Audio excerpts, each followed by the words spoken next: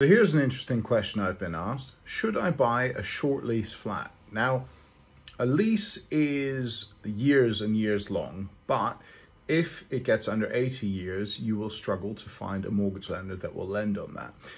The other thing to consider is that as your lease gets lower than 80 years, if you want to buy a lease extension, you'd have to pay something called a marriage value. So what that means is there's a significant difference between the value of the flat when the lease is 80 years or longer, or whether it's shorter. So you have to pay quite a lot of money to the freeholder to apply for a lease extension if it falls under 80 years. So be careful of this.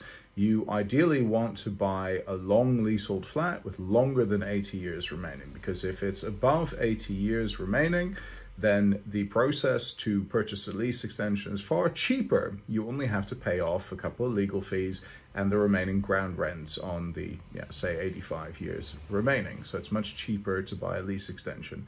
And once you buy the lease extension, you get another 90 years and your ground rent goes to zero. So happy days.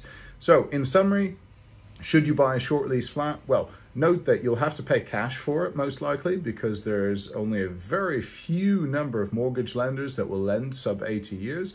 And secondly, your audience of potential buyers, if you want to resell the flat, dwindles, mainly because they can't get a mortgage. So you're basically only looking to sell to cash buyers. So should you buy a short lease flat? Well, it is an investment opportunity. You can buy it, extend the lease and sell it at a higher price, but there's a lot of work, effort, legals involved, and you've got to pay for an empty property in the interim. So do your sums, see if it's worthwhile for you.